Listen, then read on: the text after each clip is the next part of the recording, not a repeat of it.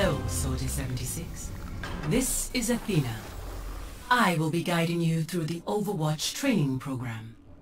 Now, where is she? Wait for me! Hiya! Tracer here!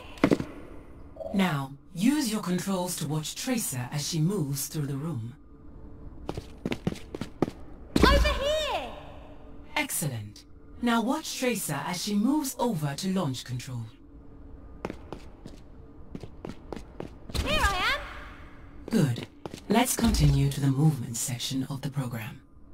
You can move forwards and backwards in the direction you're looking. You can also move left and right. Please follow Tracer as she moves around the hangar. Continue following Tracer. Keep following Tracer. I think you have the hang of it. Jump up and follow Tracer to the target range. Bye! Welcome to the target range. Move to the highlighted area.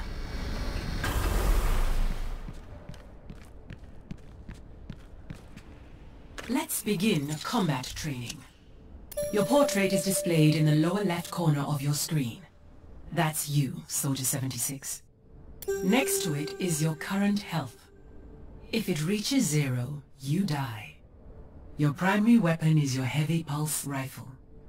Let me get you something to shoot at. You aim through the crosshairs in the middle of your screen. Move them over your target, then fire. Nicely done. You can also strike targets near you with a melee attack. Move next to the target, aim, then strike it with your rifle. Not all targets will be as easy to hit as this one. I am deploying some mobile training bots for you to destroy. Note the red outline around the robots. All enemies will be marked in this manner. Damaging an enemy will display their current health above their head.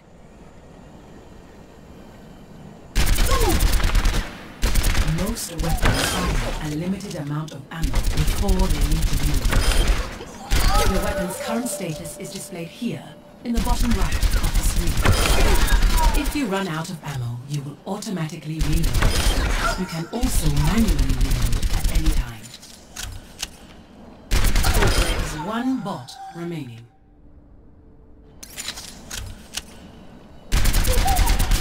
Great work. That covers the basics of your weapon.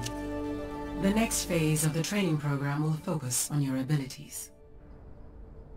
Let's begin with Sprint. First, move to the highlighted area in the center of the room. Activate Sprint to run while moving forward. Note that you cannot fire your weapon while sprinting.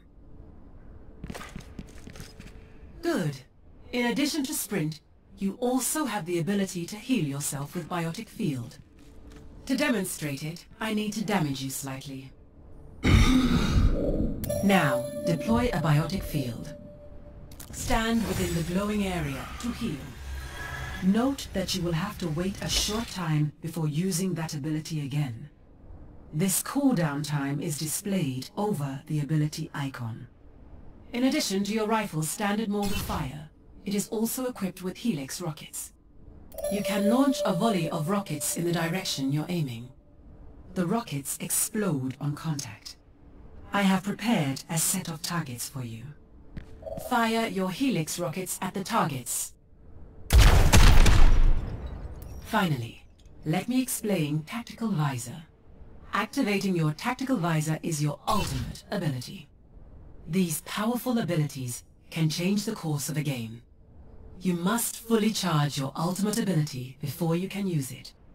Your current charge level is displayed here, at the bottom of your screen.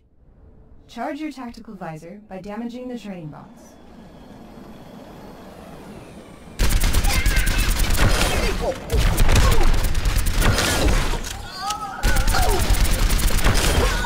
Once the meter reaches 100%, you can activate your tactical visor.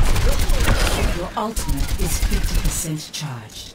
Your ultimate is always fully charged. Your tactical visor is charged. The tactical visor automatically aims your rifle at targets near your reticle, so that your shots do not miss. Now, activate your tactical visor and open fire. I've got you in my sights. All targets destroyed. Nice work, Soldier 76. For the final phase of the training program, we'll go over capturing objectives. Your current objective is indicated with a directional marker, labeled A.